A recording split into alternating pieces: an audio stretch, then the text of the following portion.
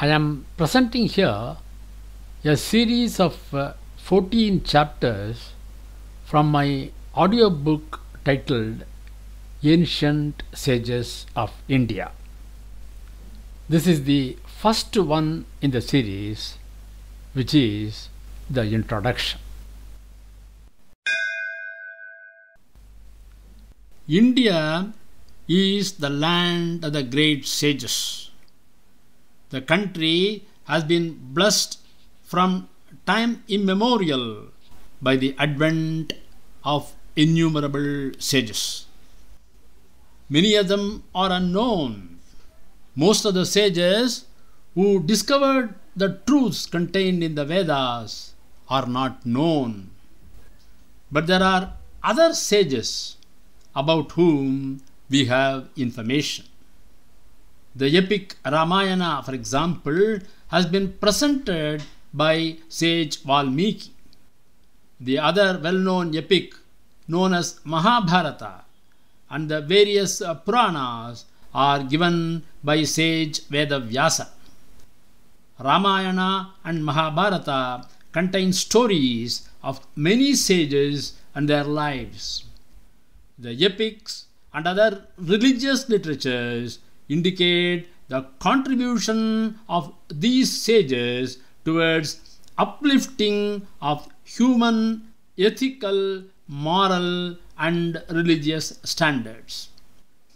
The sages are the great souls who have devoted their life, energy and experience for the welfare of the people. They are extraordinary human beings having character worthy of imitation. They gifted everything to the world without seeking fame or any kind of gain. Welfare of the world was their sole objective. When they were young boys, they received education in places known as Gurukulas. When they came of age, they led a family life. In old age, they retired to forests and lived there with their spouses, exercising strict control over their senses. While living in forests, the sages with their spouses were engaged in meditation and thinking in the peaceful environs of the forest. They engaged in teaching those who came seeking knowledge. They also provided such people with food and shelter. Thus, the sage couple used to play the dual role of teachers and parents at the same time.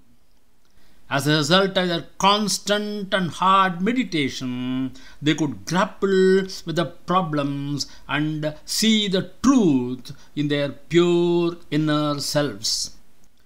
They spoke out what they experienced and taught the same to their disciple. The Hindu way of life is deeply influenced by the lives of these great sages. The period of the ancient sages, according to Hindu chronology, is till the end of the Dwapara Yuga, which is about 5,000 years back. The penetration of these sages in the subjects they dealt with is very clear and profound. Their intuitive power did not stand against reason. Their exposition of thought was thorough and penetrating. The Puranas project the sages to be more than a live figure and give them a lifespan of thousands of years.